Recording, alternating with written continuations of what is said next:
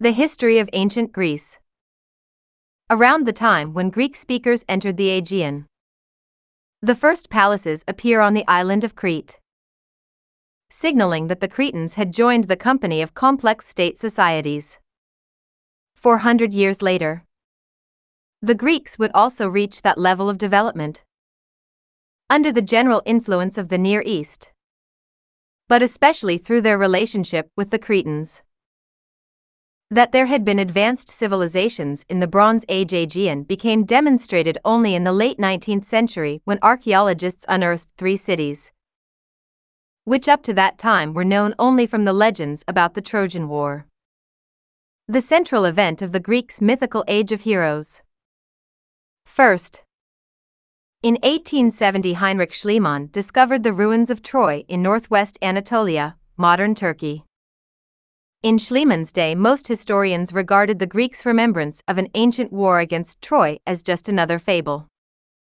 4 years later, Schliemann turned to the site of Mycenae in southern Greece, which tradition held to be the city of King Agamemnon, the leader of the Greek invasion of Troy. To everyone's surprise, Schliemann's excavations of the Bronze Age level uncovered a large fortified palace complex, worthy of a mighty warrior king.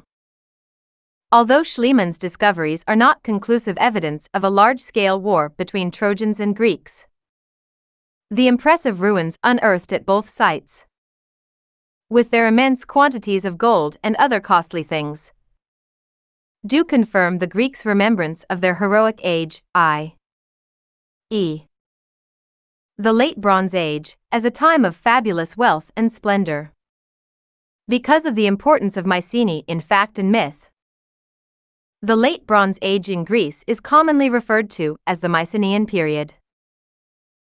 Equally spectacular was Sir Arthur Evans' discovery in 1899 of the palace complex of Knossos on Crete, whose magnificence gave credence to the legends that in ancient times Knossos had been the center of a powerful naval state.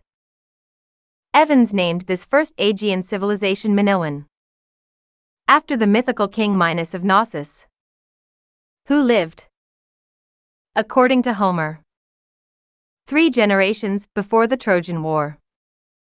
The Minoans first settled around 700 BC by Neolithic farmers and stock raisers of unknown origin and language. Crete followed the regional path of slow growth helped along by technological innovation. During the 4th millennium, some of the small farming villages had grown into large towns. Eventually, the chiefs of these early centers emerged as monarchs over other chiefs and people in their districts. The earliest large, multi-room complex, which Evans named the Palace of Minos, was built about 2000 BC at Knossos, by then a town with several thousand inhabitants. Other major palaces, not as grand as Knossos, followed at Phaistos, Mallia, Zakro, and elsewhere, each center controlling an area of a few hundred square miles. The political and cultural flowering in Crete, and on other Aegean islands as well, probably can be attributed to their inclusion in the international trade. The island's location and natural harbors made it an important crossroad in the trade routes across the Mediterranean Sea. The palace-centered economies that emerged in Crete were replicas, on a much smaller scale, of the economies of the Near Eastern states. It has not been established, however, whether Knossos ever became the center of a unified island-wide kingdom or was the largest and most powerful among a number of self-ruling states. The Knossos we see today was begun around 1700 BC, after the first palace was destroyed by an earthquake. Knossos and the other smaller Cretan palaces consisted of a maze of rooms, residential quarters, workshops, and storerooms, clustered around a large central courtyard. This impressive residence of the ruler and a few high-ranking subordinates was the political, economic, and administrative center and indeed the focal point of state ceremony and religious ritual for the entire kingdom. The palace economies were based on storage and redistribution. Food and other products from the palace's lands and from private farms and herds, paid as taxes, were collected and stored in the palace. The income both sustained the palace and its crafts workers and was redistributed back to the villagers as rations and wages. The palace's reserves of grain and olive oil could also be distributed to the population during famines. The main use of the royal surplus, however, was for trade. Produce and goods manufactured in the palace went out on ships along the wide Mediterranean trade network in exchange for goods from foreign lands, especially metal and luxury items. To administer their complicated economies, the Cretans developed a writing system in a script Evans named Linear A, comprised of specific signs that stood for the sounds of spoken syllables. Linear A writing, preserved on small clay tablets found not only on Crete but in other Aegean islands, remains largely untranslated. It is clear, however, that its main purpose was for keeping economic and administrative records. As in the Near East, there was an enormous gulf between the ruling class and the people. The multitude of ordinary Cretan farmers and crafts workers paid for the opulent lifestyles of the few with their labor and taxes, while they themselves lived very modestly in small mud brick houses clustered together in the towns and villages. To be sure, the people received benefits in the form of protection from famine and from outside aggressors, but their compliance with the rigid hierarchy suggests something more, a positive identification with the center. That is, the king. In Crete, as in all ancient kingdoms, the king was a symbol as well as the actual ruler. He was the embodiment of the state, supreme war leader, lawgiver and judge, and, most important, the intermediary between gods and the land and people. Indeed, some Mediterranean scholars describe the Minoan kings as priest kings like their counterparts in Egypt and Mesopotamia, whose legitimacy derived from the official equation of royal power with the will of the gods. A ruler with such coercive powers as the Wanax could claim that his sovereignty was divinely sanctioned and that he was the special representative of the community to the gods. There is no evidence, however, to suggest that a Wanax was considered divine either in his lifetime or after death, or that he functioned as a priest-king over a theocratic state. As in Egypt and Mesopotamia, the Wanax was, above all, a warrior king who took part in the fighting along with his military commander and subordinate commanders. In fact, throughout ancient Greek history, most political leaders would also be the commanders-in-chief, and many would meet death on the battlefield or on the sea. Mycenaean warriors were heavily armored. Officers wore helmets of bronze or of boar's tusks, corselets of bronze plates, and bronze greaves, knee and shin protectors. The soldiers were equipped with leather and padded linen versions of these. All combatants carried large shields made of ox hide stretched over a wooden frame. Their weapons were bronze swords and daggers, heavy thrusting spears and light throwing spears, and bows and arrows. The Mycenaeans' most impressive weapon was the chariot, adopted from the Near East around 1600 BC.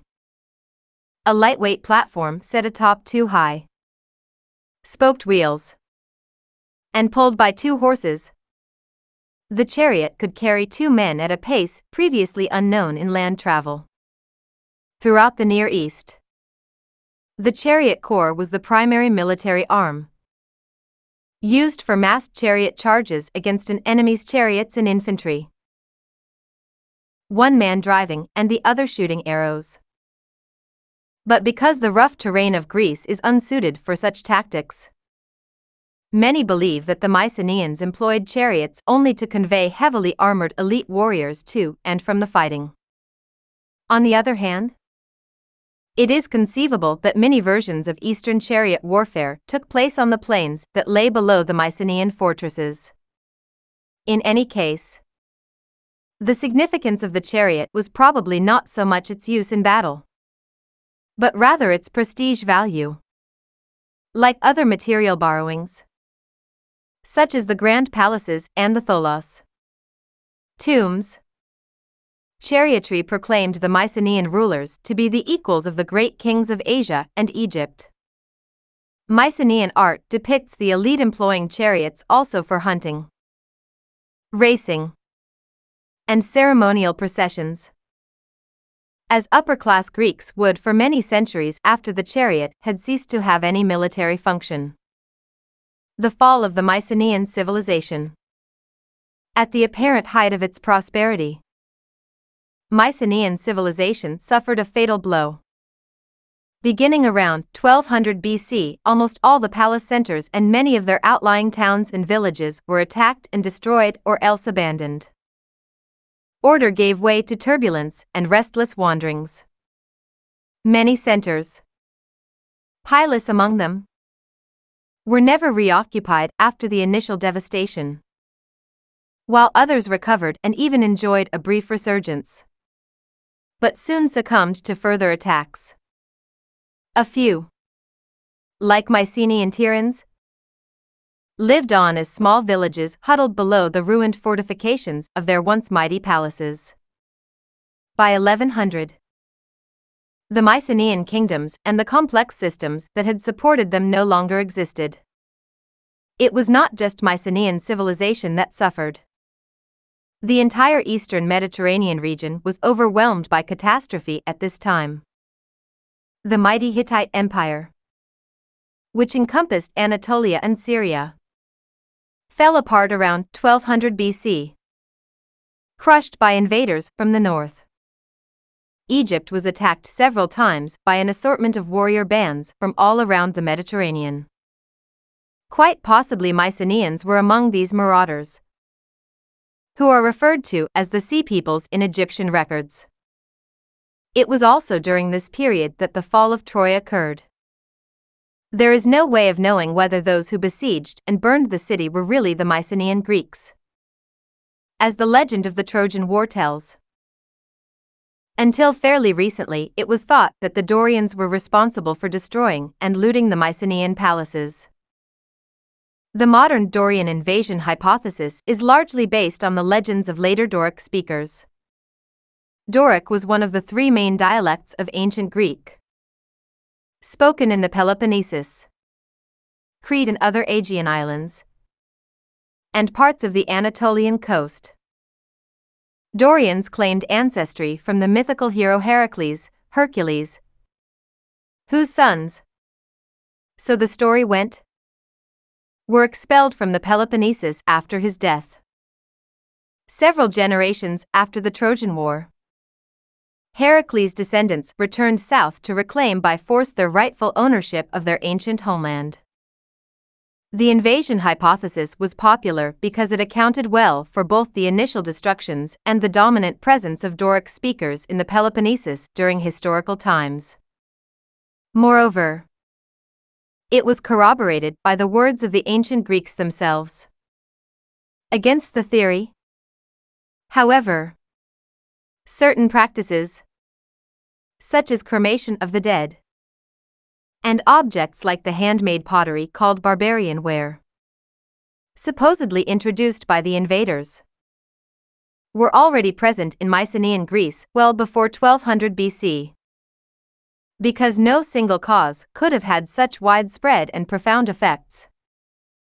A more plausible explanation for the breakdown of the old order is that the Mycenaeans experienced a massive systems collapse, that is to say, the entire system, the Mycenaean civilization, suffered a cascading series of negative consequences brought on by disequilibrium between its subsystems, its various spheres of activity. such as trade, agricultural production, metallurgy, and the crafting of artifacts. Marauding bands of sea peoples could have provided one catalyst by obstructing sea trade in the Aegean, which in turn would have cut off the supply of tin and copper for bronze production. If external trade ceased, not only goods but social contacts too would be lost, ideas as well as objects could not be exchanged.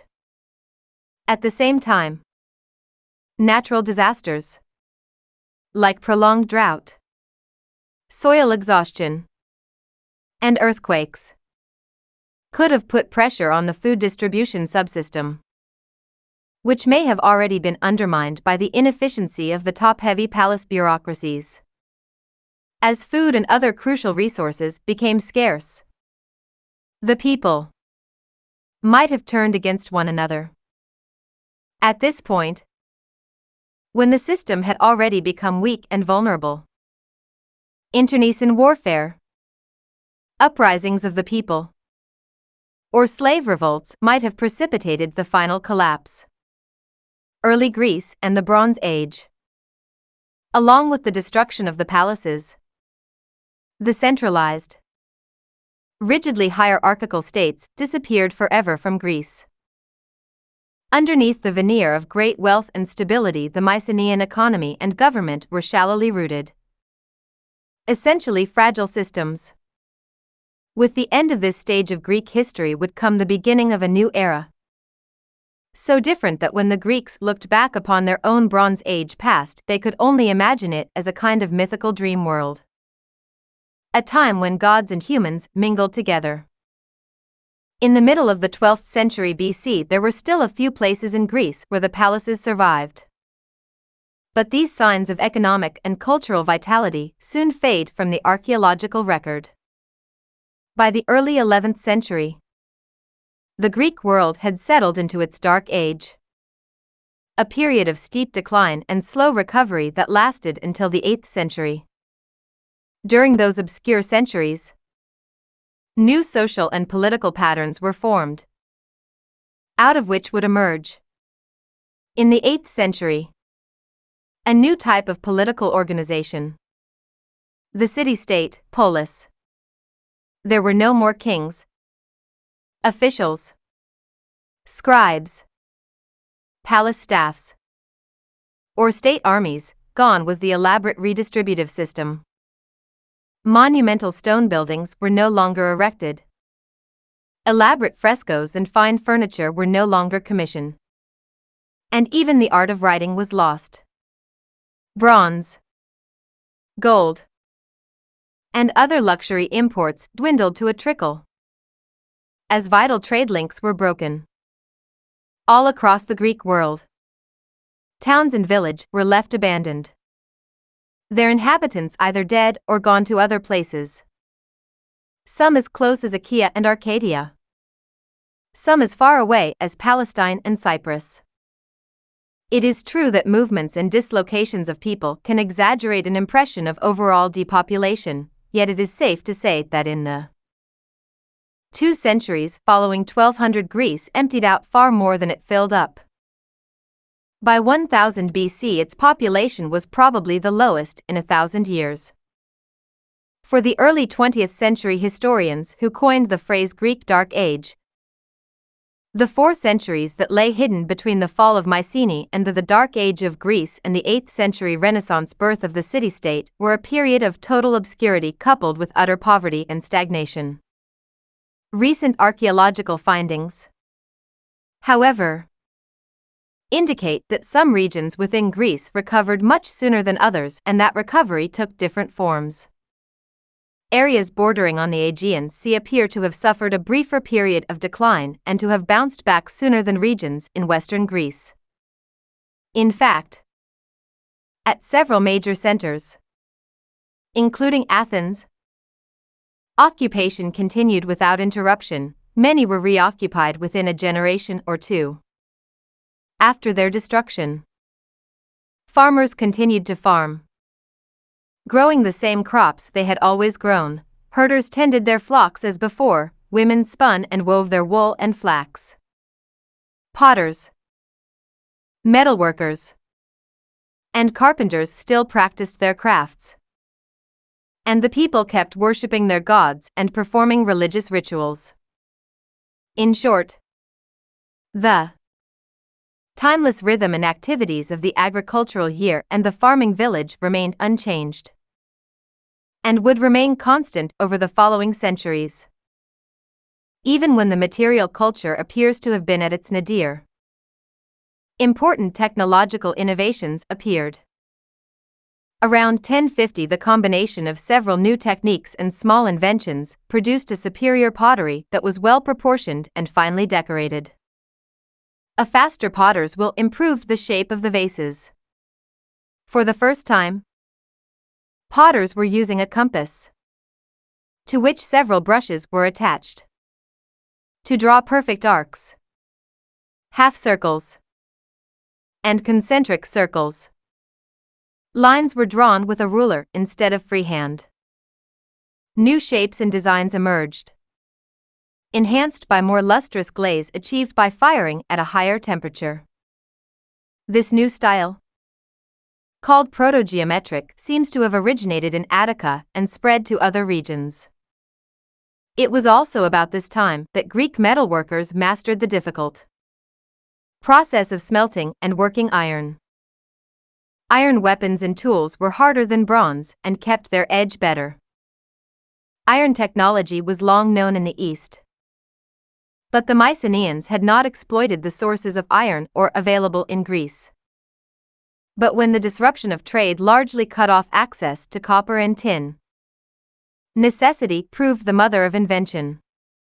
From 1050 on, small local iron industries sprang up all across the mainland and the islands. By 950, almost every weapon and tool found in graves is made of iron, not bronze. Beginning around 1050, there was an accelerated movement from the Greek mainland across the Aegean Sea to the Anatolian coast. During this time, a number of settlements were established, among them Miletus, the earliest, Ephesus, and Colophon, that would become thriving cities. These population shifts created what the Mycenaeans had not, a large permanent presence in the east, and ensured that the Aegean Sea would one day be known as the Greek Sea. On the mainland during this time, some major settlements, like Athens and Corinth, might have had populations in the low thousands. However, most sites held no more than a few dozen to a few hundred people. Homer and oral poetry. An oral poet was a skilled storyteller who sang or chanted in verse before an audience, to the accompaniment of a stringed instrument called the kitharis. Later Greeks revered Homer, the composer of the Iliad and the Odyssey, as their greatest poet, although they knew nothing about his life aside from the tradition that he was blind and from Ionia. The two poems are generally dated to between the later 8th and early 7th century BC, about the time when writing reappeared in Greece. It is possible that Homer, an illiterate bard, dictated his long epics to persons who could write. Homer and other Greek oral poets would have had at their disposal a store of traditional plots, characters, and themes that they had learned from previous generations of singers, who in turn had learned them from their elders, and so on back in time. In retelling the ancient stories that were familiar to their audiences, poets could also draw on an inherited stock of formulas, fixed phrases, lines, and blocks of text, which they had memorized and could vary as the occasion demanded. Over a lifetime of private rehearsals, writing and rewriting the poetry in his mind, a skilled poet like Homer would have crafted and perfected the poems that bore his personal signature. At the same time, The traditional narrative framework was flexible enough to permit the changing and varied concerns of his audiences to be incorporated into the bard's performances. Each performance would be fresh and updated. When the epics were finally committed to writing, probably within the poet's lifetime, they were fossilized, so to speak, and thus lost this ability to be continuously recreated. Yet they gained the advantage of some degree of protection from further modification. The epics are set in the Age of Heroes, which encompass a generation or two before and one generation after the legendary Trojan War. The tale of the Trojan War is a classically simple folk saga. Paris, the son of King Priam of Troy, seduced and brought back to Troy the beautiful Helen, the wife of Menelaus, ruler of the Spartans. To avenge the insult, Menelaus and his brother Agamemnon, Wanax of Mycenae, gathered a huge army of Achaean warriors. The Achaeans sailed to Troy, destroyed the city after a 10-year siege, and then dispersed, each contingent to its own homeland. Whether or not a Trojan War actually occurred will probably never be known. For the Greeks, however, it was the pivotal event of their early history. Yet the epics, though set in this distant past, are not really about history, nor are they about the Trojan War. History and war are the background for the enactment of social dramas, whose protagonists are caught up in the kinds of dilemmas that every generation experiences and must deal with. The nagging question for historians is this: do the epics tell us anything about actual Greek society? Whether of Homer's own day, late 8th or perhaps early 7th century, or of some earlier date? Or are they pure fictions, which have only symbolic meaning? The answer, of course, is somewhere in the middle. The Homeric world was a past world that was in every way bigger, better, and more fantastic than the environment of the contemporary audiences. Nevertheless, aspects of that imaginary world, its interests, passions, ideologies, and to some degree its social institutions, must have conformed to audiences' real-life experiences.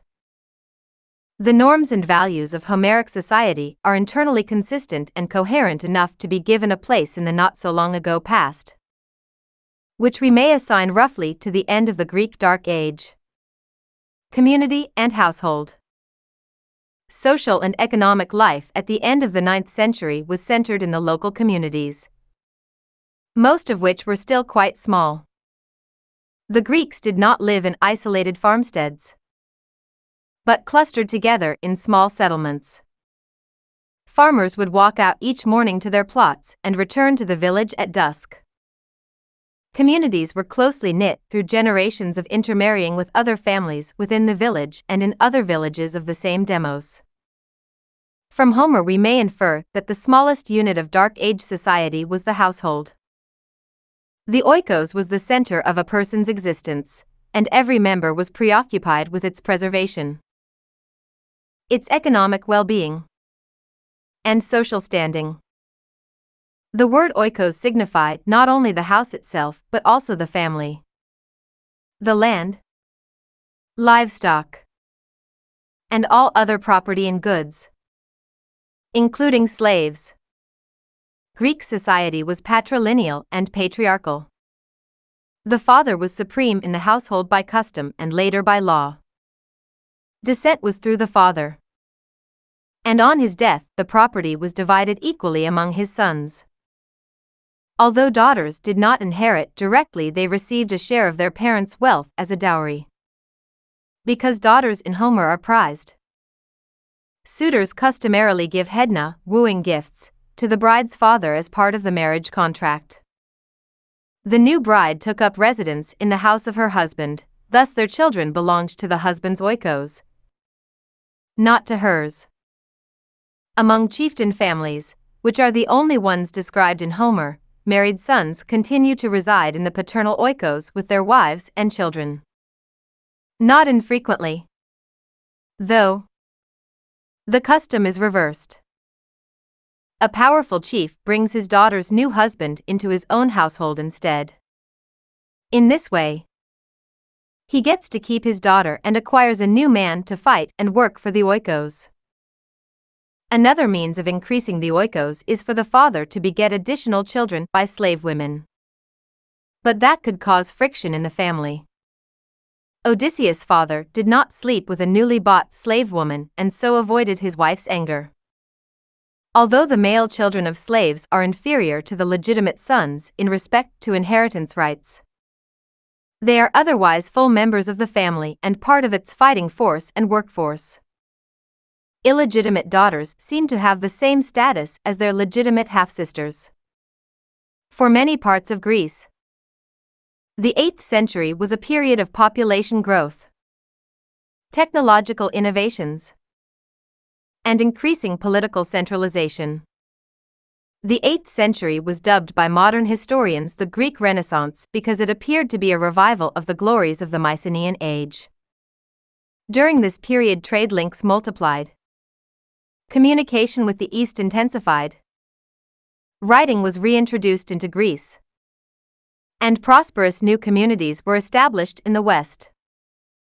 As the Mediterranean world became increasingly more interlinked, even the more isolated areas of Greece were drawn into networks of cultural exchange. People of neighboring areas were meeting together more regularly to celebrate religious rituals, which included competitions among athletes and bards.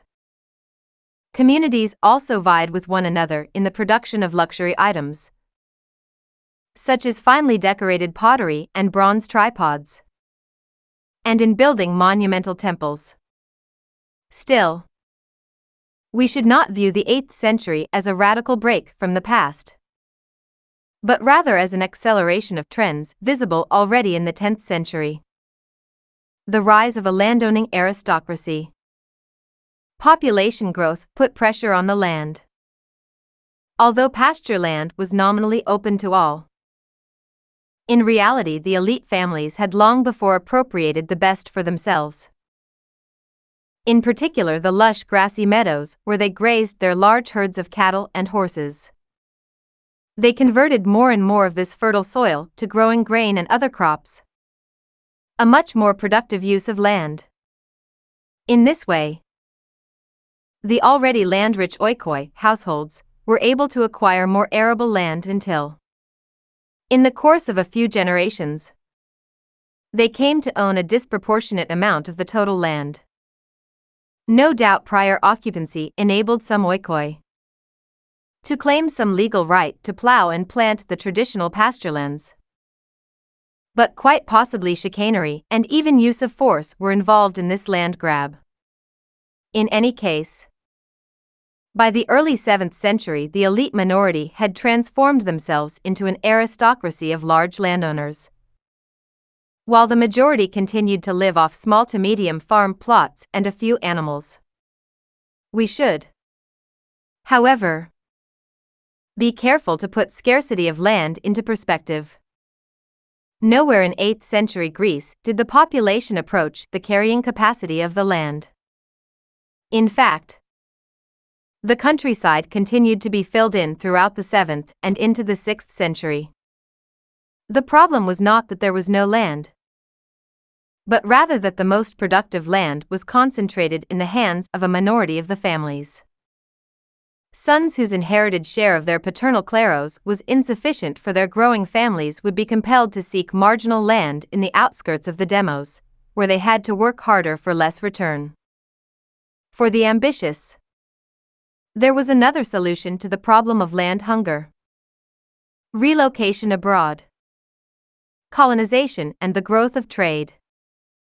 In the second half of the 8th century, substantial numbers of people left Greece to establish new farming communities in southern Italy and Sicily. These colonizers followed the trail blazed by earlier adventurers, who sailed west not to farm but to trade. Overseas trade with foreigners, which had been increasing gradually since the 10th century, expanded considerably in the 8th. Shortly before 800, Greeks from Euboea joined the international trading post of Al-Mina in northern Syria.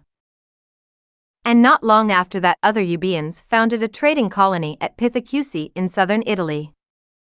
Once again, Greek ships in significant numbers were plying the trade routes across the Mediterranean, and were even competing with the Phoenicians, who had long been the leading sea merchants in the Mediterranean. The new Greek colonies that sprang up in the west offered the settlers not only a good-sized kleros on good soil but also opportunities to trade their own products and those of old Greece for raw materials, especially metal. With the inhabitants of southern Europe, colonization and the expansion of trade and commerce had broad economic effects throughout the towns and villages of the Greek world. There was more work for craftsmen, sailors, shipbuilders and outfitters, and haulers. Even small farmers took advantage of the economic opportunities offered by this expanded world. Hesiod takes it for granted that a farmer will put part of his surplus production in a boat and sail a fair distance for profit. The big landholders benefited most, however, because they could produce large surpluses for the market and could subsidize the costs and bear the losses of long sea voyages. The alphabet and writing. The increased contacts with the East led to the most significant cultural achievement of the late Dark Age: the Greek alphabet. Somewhere, most likely in the eastern Mediterranean, Greeks borrowed letters from the Phoenician alphabet, which consisted primarily of signs for consonants. They adapted certain of the Phoenician characters to represent the sounds of the Greek consonants, and changed the value of other consonant signs, making them into vowels. Thus was born an alphabet that was largely phonetic. It is generally believed that this occurred around 800 BC. To judge from the evidence, which is very meager, it appears that one of the earliest uses for the alphabet was to write down verses of poetry. Two of the earliest examples of connected Greek words are, in fact, bits of epic-like verse scratched on vases dated to the second half of the 8th century. While these graffiti do show that the Homeric epics could have been written down at least by the later 8th century, they do not prove, as some propose, that the alphabet was devised in order to preserve orally composed poems in written form. On the other hand, supporters of this theory point out that the invention of signs for vowels was essential to reproduce in writing the metrical rhythms of Greek poetry. Another early function of writing was to record ownership of personal property and, probably not much later, to keep commercial accounts. Whatever the initial motive, once writing was established, it was put to many different uses. The earliest specimen of a civic use of writing is a stone inscription of laws from Dreros in Crete, carved around 650. Writing spread quickly throughout the Greek-speaking world, though not as one standard alphabet, but rather as numerous local scripts, with variations in the forms and numbers of characters and in the sounds they represented. The alphabetical script of about 25 letters was a huge advance over the cumbersome linear beat syllabic system of 87 signs, because most of the alphabetical characters stood for a single spoken sound. It was fairly easy to learn to read and even to write Greek. And yet, although the numbers of people who could read and write increased over time, mass literacy was never achieved in ancient Greece. Indeed, through the 8th and most of the 7th century, Greece was almost as completely oral as it had been in the Dark Age. Even in the classical and Hellenistic periods, when literacy was most widespread, Most information passed from mouth to ear. Political union could not have occurred unless the local basileis, the leaders of the districts, towns, and villages of the demos, wished it. These men, the new landowning aristocracy, were the planners and architects of the new centralized government of the emerging city-states. The new, more complex systems of organization and social control that arose in the city-states were a necessary response to changing conditions. Sustained population growth, increasing productivity and trade, and more complicated relationships with neighboring states. Especially pressing was the need for ways to mobilize manpower and resources efficiently for warfare. For as population increased and land became scarcer, polis fought each other over territory. A more serious business than the raids and counter-raids for animals and booty that characterized war in the Dark Age.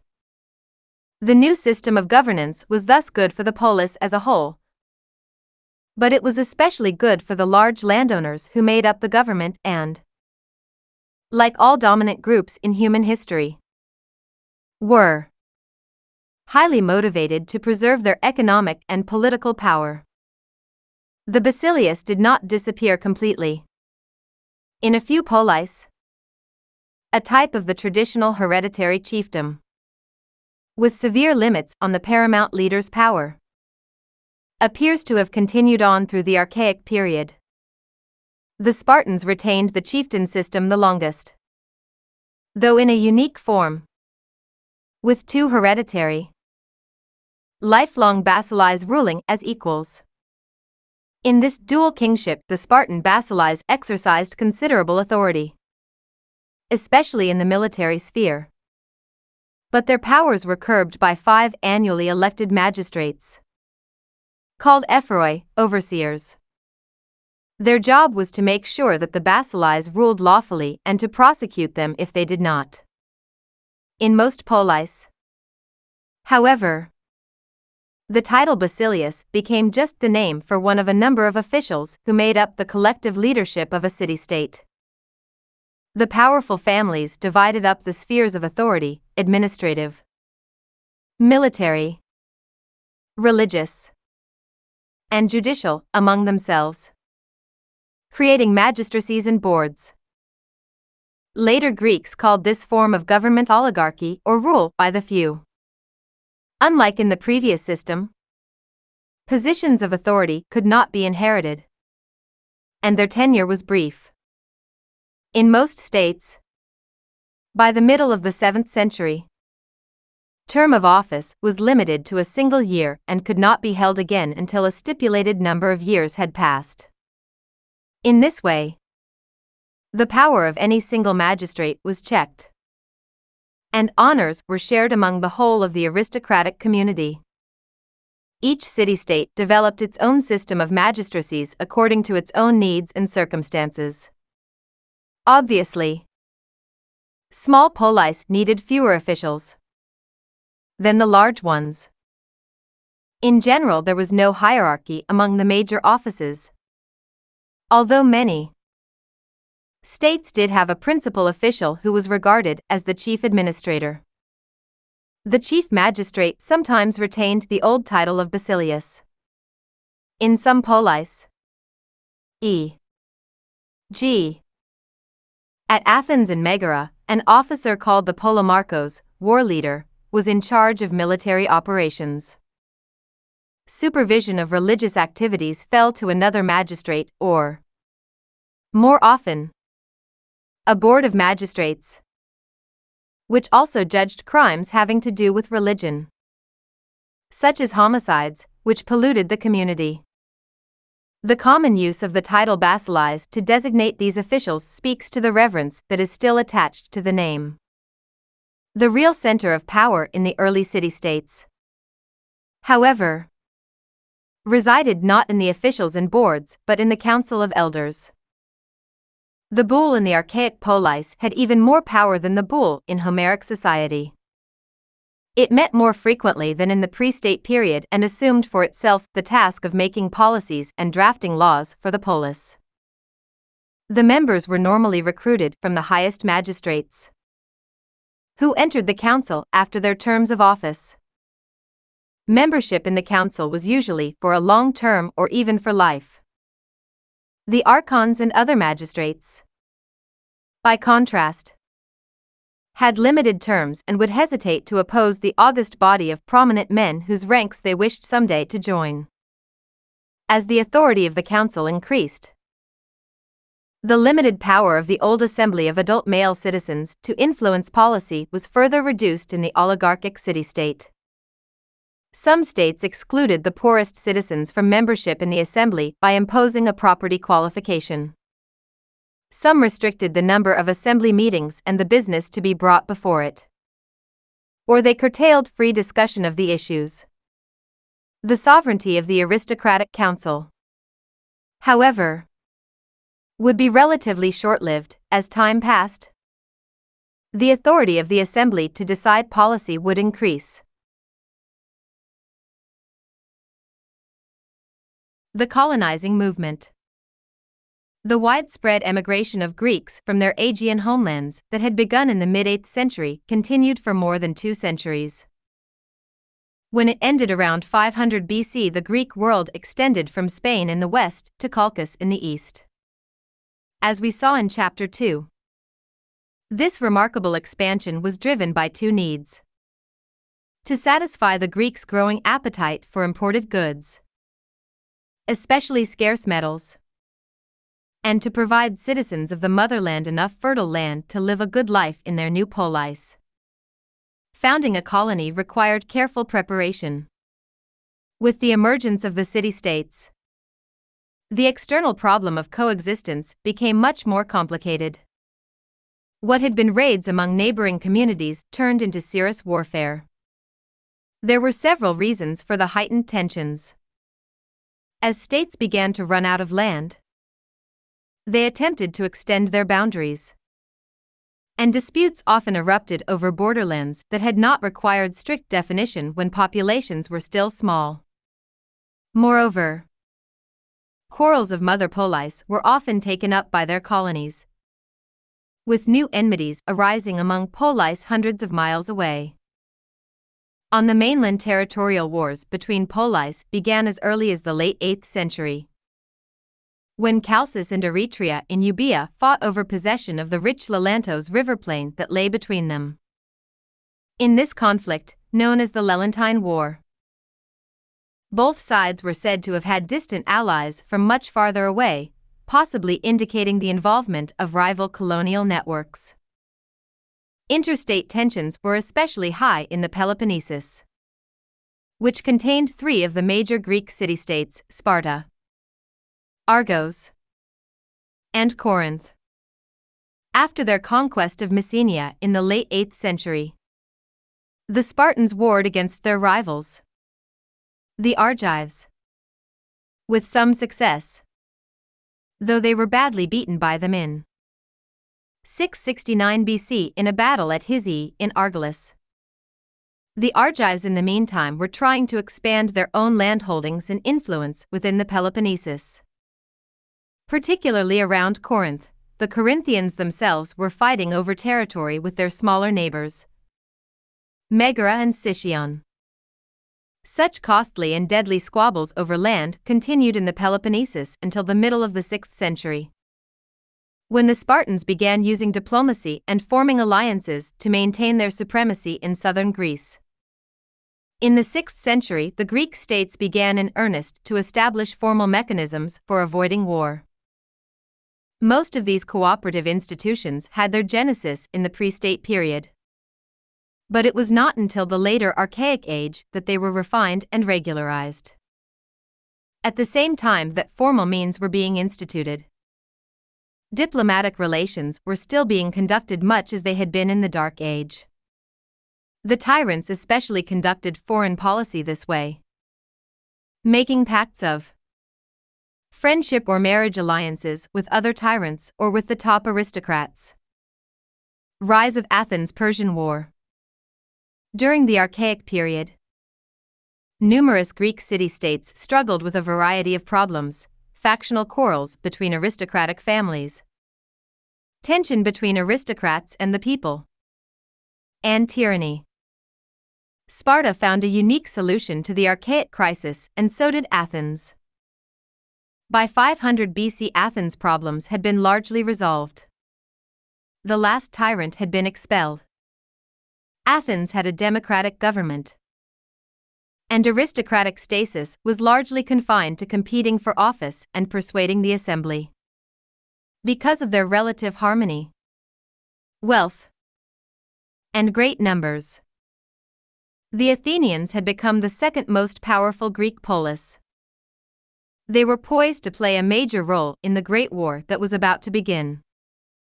For while the Greek city-states were evolving, the Persian Empire was growing into an ambitious power that would threaten to engulf the Hellenic world. A strong Athens would be vital to the defense of Greece against invasions by the Persian kings Darius I and Xerxes. Athens from the Bronze Age to the early Archaic Age. Literary evidence and physical remains show that during the late Bronze Age, Athens was the largest and most important settlement on the Attic Peninsula and a major Mycenaean palace center that exercised a loose control over the other fortified palace centers in the region. These remained, however, independent of the Athenian monarchs. Archaeology also confirms the tradition that the invasions of the late 13th century BC bypassed Athens. Still, if the story about the Achaeans taking refuge at Athens is true, they would have found in Attica the same collapse of the centralized ruling structure, drastic depopulation, and dispersal into small village communities as in the regions from which they had fled. The first sign of Athenian recovery from the post-invasion slump is the appearance of proto-geometric pottery around 1050 BC. Although reduced to a cluster of villages around the Acropolis, Athens continued without interruption as the central place of Attica.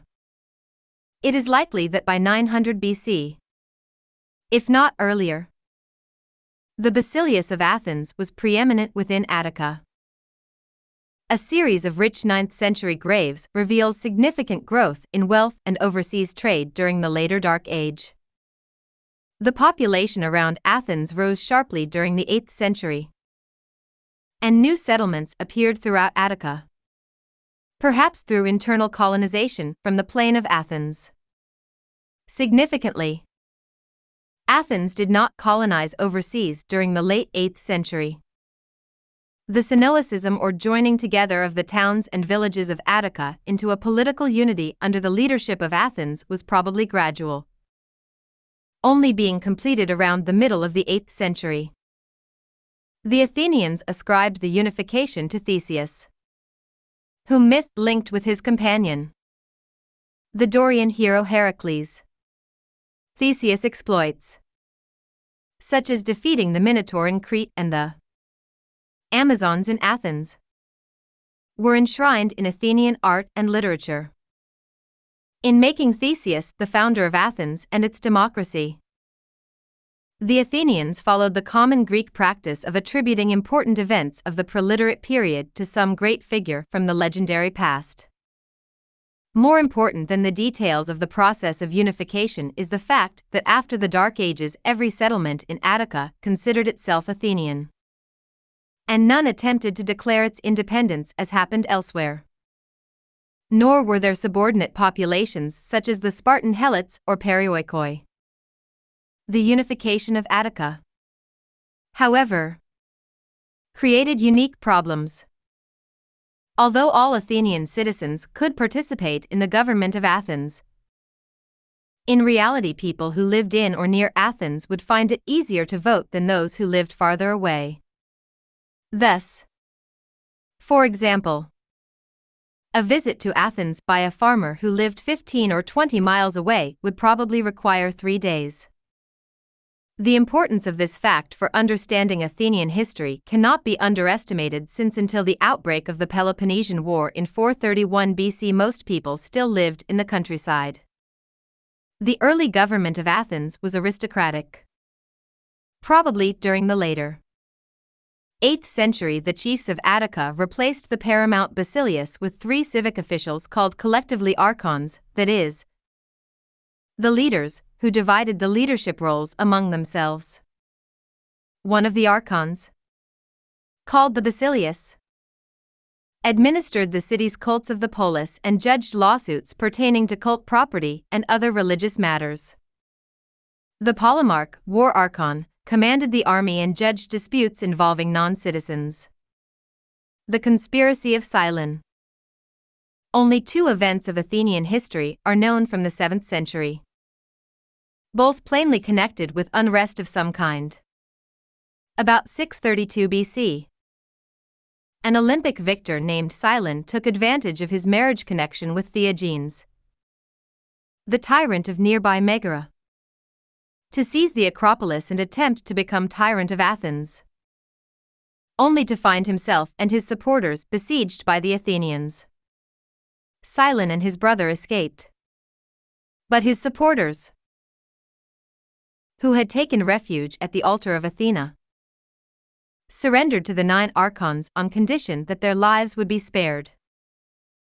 The conspirators even tied a thread to the statue of Athena and descended while holding on to it, hoping the goddess would protect them.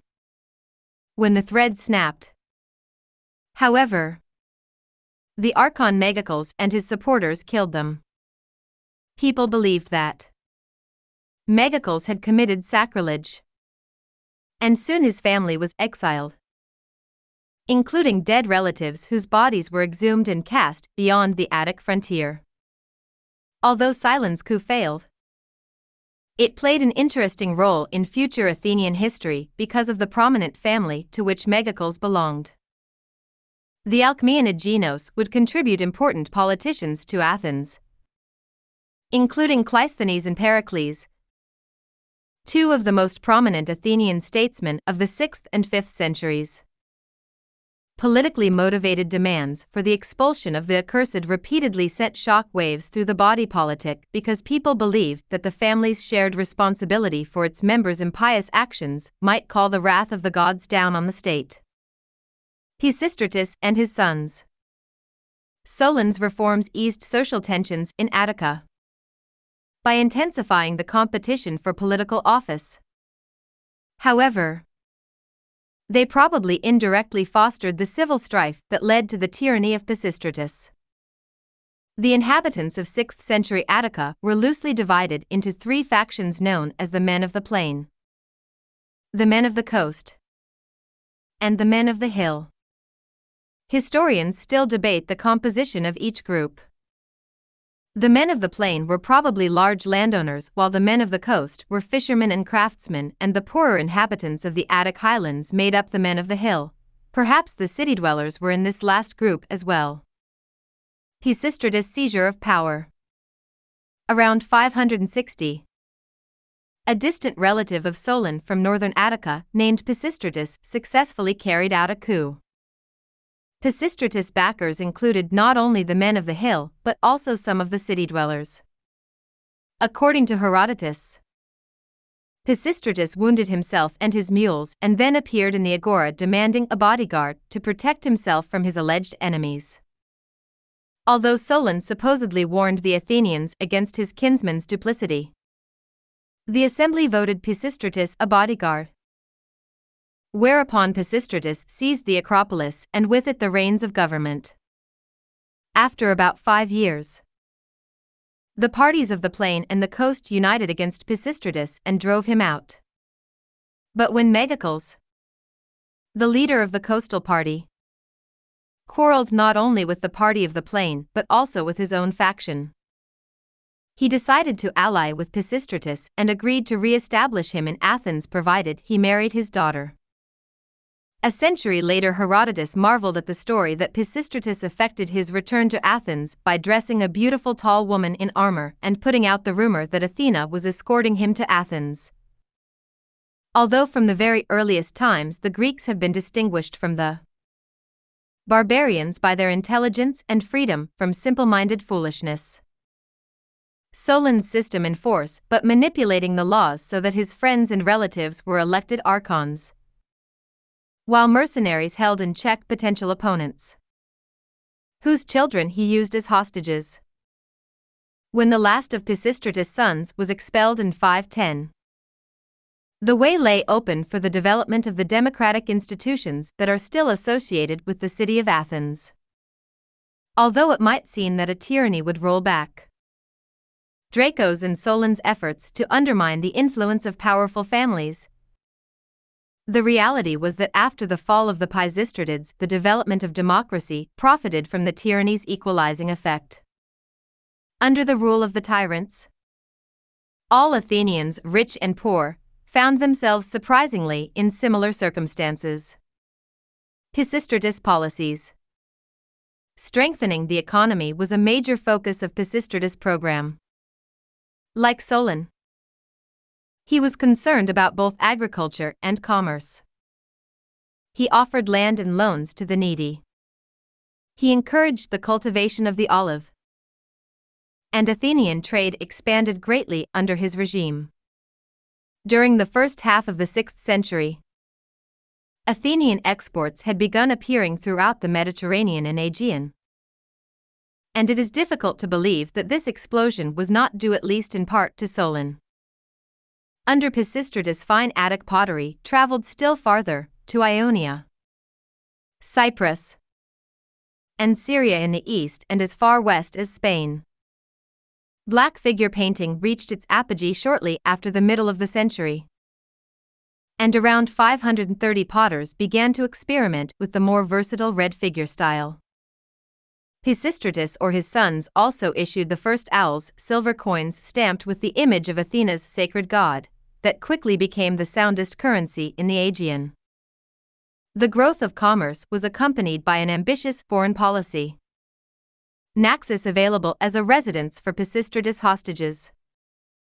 Pisistratus also placed Sigeum under the control of one of his sons and established a foothold across the Hellespont in the Thracian Chersonese, the Gallipoli Peninsula, by sending Miltiades, a member of the Philade clan and a potential rival, to rule the Delaunci, a Thracian tribe that lived there. In Athens, Pisistratus' building projects provided jobs to the poor while focusing attention on Athens as the cultural center of Attica. Replacing the private wells guarded by aristocrats with public fountain houses not only meant construction jobs, but also a shift from private to public patronage, with expanded opportunities for jobs and housing in the city. Athens' population grew, and the people who lived in the urban area found it easier to vote. Pisistratus also rebuilt the Temple of Athena on the Acropolis and began a temple to Olympian Zeus so large that it was completed only 7 centuries later by the Roman Emperor Hadrian. Pisistratus' support of the gods and the arts enhanced both his own reputation and that of the city of Athens. He established 2 new festivals, the Greater and Lesser Dionysia, and instituted around 534 BC competition in tragic drama as part of the Dionysia. The worship of Dionysus flourished in Pisistratid Athens, and Dionysiac scenes of drinking and unrestrained merrymaking were popular subjects of vase painting. Sparta. Admired in peace and dreaded in war. For much of the archaic and classical period, Sparta was the most powerful city in the Greek world. It was also different from other polis. To be sure, the Spartans shared many basic institutions with other Greeks. Their society was patriarchal and polytheistic. Servile labor played a key role. Agriculture formed the basis of the economy. Law was revered and martial valor prized. Nonetheless, Sparta was unique in many important ways. No other Greek state ever defined its goals as clearly as Sparta or expended so much effort in trying to attain them. While the intrusion of the state into the lives of individuals was substantial in all Greek states, no state surpassed Sparta in the invasive role it played in daily life. Spartans took enormous pride in their polis. And other Greeks were impressed by the patriotism and selflessness the Spartan system entailed. The Spartans' denial of individuality fostered a powerful sense of belonging that other Greeks envied. And Sparta continues to cast a spell over historians, philosophers, feminists, and political scientists. Despite the interest the Spartans sparked in Greek intellectuals, it is difficult to write about Sparta and its surrounding territory. Laconia. The problem is not lack of sources. The volume of ancient writing on Sparta is large. The difficulty lies in the fact that many of our sources are tainted by their acceptance of an idealized image of Sparta that historians call the Spartan mirage. This idea of Sparta was a vision of an egalitarian and orderly society characterized by patriotism, courage in battle, and tolerance for deprivation. The Dark Age and the Archaic period. Laconia was an important center in the Bronze Age. Like much of the rest of Greece, Laconia experienced a sharp drop in population at the end of the Mycenaean period. Sometime in the 10th century BC, Dorian newcomers entered the territory. By the 8th century BC, trends similar to those documented elsewhere in Greece had begun to appear in Laconia as well. New villages were founded as population gradually increased. And 4 of those villages near the Eurotas River in the center of the Laconian plain united to form the city of Sparta. Early in the 8th century, the town of Amyclae, 3 miles from the original 4 villages, was added to the city. Thus the Spartan polis was the city center plus the territory of the plain. Increased contacts with the rest of Greece were reflected in the emergence of a distinctive Spartan version of geometric art. Like other early Greek polis, Sparta, or Lacedaemon, as it was often called in antiquity, began to experience difficulties in satisfying its needs from its own territory. Sparta was located inland, with the nearest port, Gythium, 27 miles to the south. This atypical location encouraged the city to seek a novel solution to the need for land to feed a growing population. A solution that would determine the course of Spartan development. Unlike other Greek cities, which repeatedly founded colonies overseas in an effort to alleviate the pressure on resources caused by population expansion, the Spartans founded only one colony, Taras in southern Italy.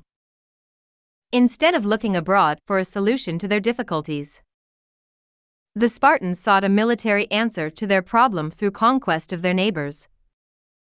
And by the end of the 8th century, they had gained control of the plain of Laconia, Helots, and the social hierarchy. To ensure control of the Laconian plain, its inhabitants were reduced to the status of Helots, hereditary subjects of the Spartan state. The rest of the inhabitants of Laconia, who occupied the area surrounding the city of Sparta, became perioikoi, those who dwell around Sparta, or neighbors. Unlike the Helots, who were in essence slaves, the perioikoi remained free. Although they were obligated to serve in the army, they were not permitted to participate in the government. They did enjoy some local autonomy, however, and in many ways lived like the majority of Greeks who were not Spartans, working as homemakers, farmers, craftsmen, and merchants. Thus they constituted an essential part of the Spartan economic system. The Spartans also coveted the fertile Mycenaean lowlands, and at some time in the 3rd quarter of the 8th century they invaded Messenia, beginning what modern historians call the First Messenian War. According to tradition, the war lasted 20 years and ended about 720 BC. Messenia became subject to Sparta. And like the Laconians, some of the Messenians became perioikoi, but most became Helots. bound to their land and obliged to work it for their Spartan masters with no consolation but the promise that they would not be sold out of Messenia. The conquest of Laconia and Messenia made Sparta one of the largest of Greek states. Controlling a territory of over 3,000 square miles, about 3 times the size of the Athenian state. Sparta was also one of the richest states. Spartan pottery and metalwork were among the finest in Greece. The beauty of Spartan women was widely celebrated. And Sparta's female choruses were famous. A vivid impression of the wealth and elegance of Spartan life is provided by a few surviving fragments of the works of the 7th century BC poet Alcman, whose hymns, written for choruses of unmarried Spartan girls to sing on ceremonial occasions, mention luxury items including racehorses, purple textiles, and gold jewelry in the shape of serpents. Spartan prosperity, however, rested on insecure foundations. Civil unrest in the late 8th and early 7th centuries was avoided by exiling dissidents, who founded Sparta's only colony, Taras. The growing desperation of the Messenians was a more serious threat. Greek political theorists considered it a mistake to enslave people in their own home territory, especially when the enslaved significantly outnumbered their masters, as the Messenians did the Spartans. In the end, Sparta prevailed and the Messenians had no choice but to resign themselves to the rigors of their former helot status. The Second Messenian War had been a terrifying revelation of the potential risks of the helot system. As a result of the conquest of neighboring regions, the Sparta helots outnumbered Spartan citizens by a ratio that may have been 7-1 or even higher. The Spartans were forced to find a way to preserve their domination over their helots. The solution they found was drastic, and its implementation gradually transformed Sparta and eventually created the unique regimented society known to us from the classical sources. Simply stated, the Spartans realized that if all potential hoplites could be trained to the highest degree of skill possible, Sparta would enjoy an overwhelming military advantage over its helots and other enemies. Therefore, the Spartans reformed their institutions with a view toward achieving 2 goals: freeing male citizens from all but military obligations, and socializing them to accept the regimentation and discipline required of a Spartan soldier. Until the 4th century and the Hellenistic period, the Spartans were the only real professional soldiers. In effect, they waged a perpetual war against the helots and were consequently always prepared to deploy their military force when necessary. The Spartan system. Little is known about the actual development of the Spartan system. Greek historians followed Spartan tradition and ascribed its creation to Lycurgus, a shadowy figure who may or may not really have lived.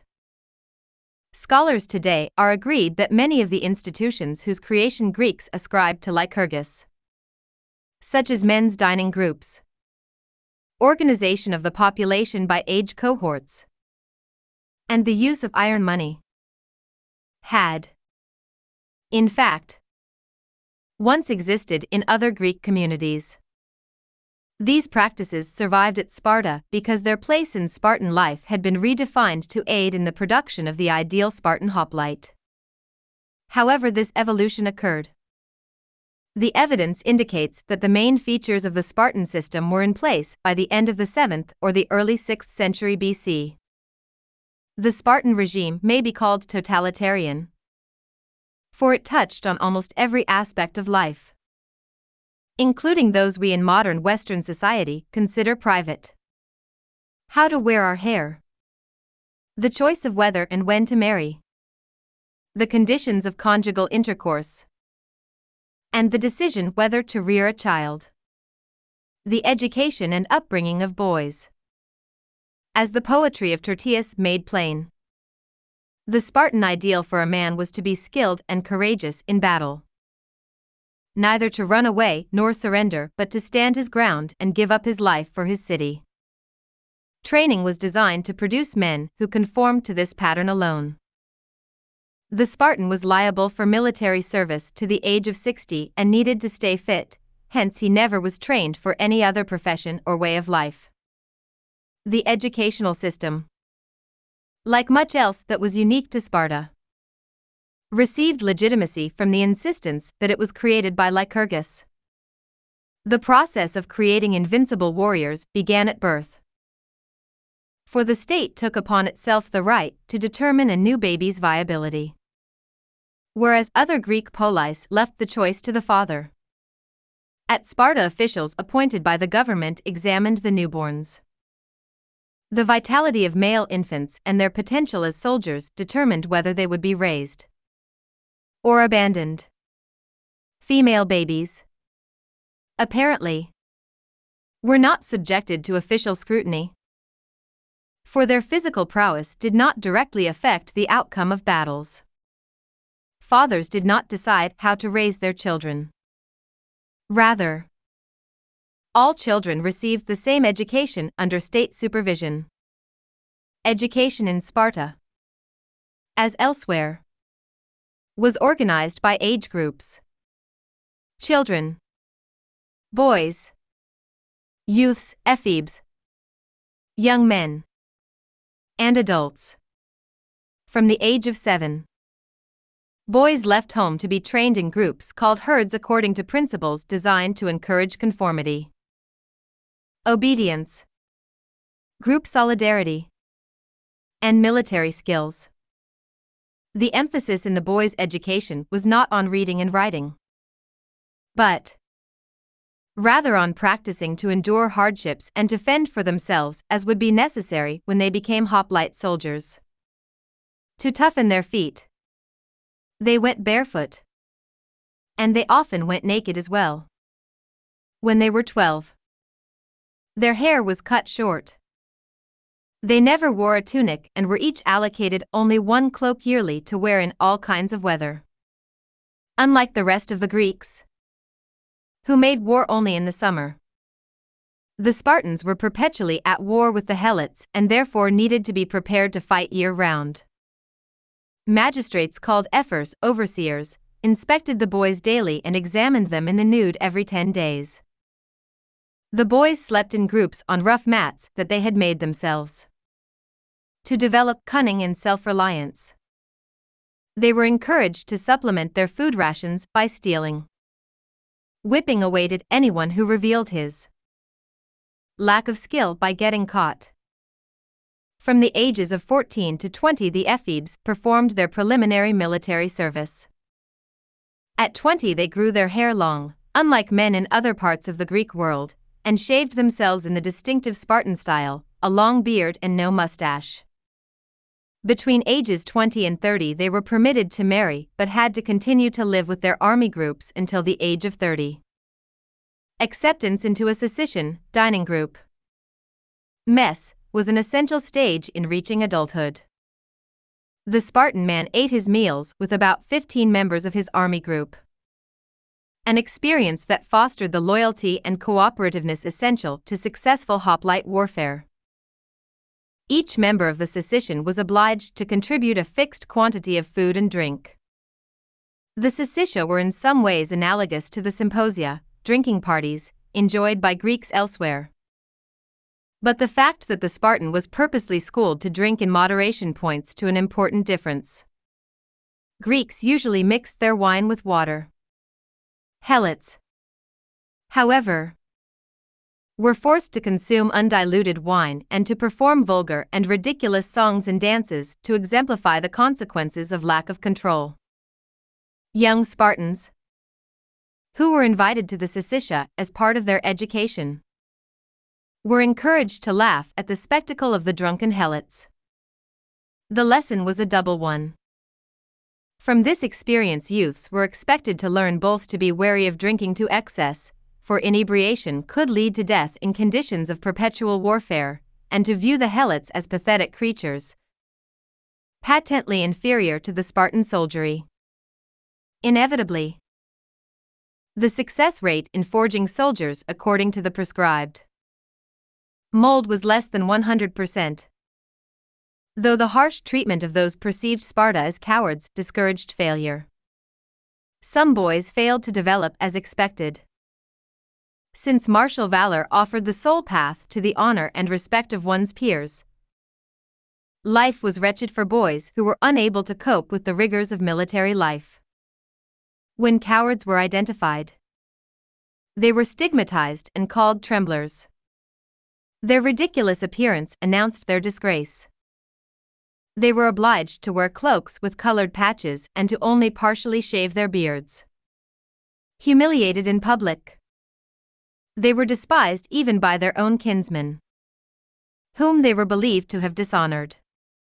They could not hold public office, nor was it likely that anyone would marry them or their sisters, with the consequence that their family would die out and the eugenic goals of the state be well served.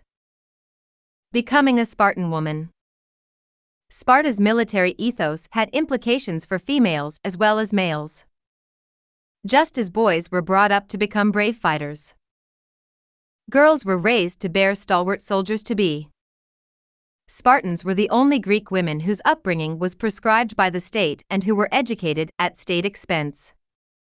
For example, unlike other Greek women, who spent most of their time indoors and were regularly given less food than men and no wine, Spartan females exercised outside, were well nourished, and drank wine as part of their daily diet. Childbearing was their only social obligation.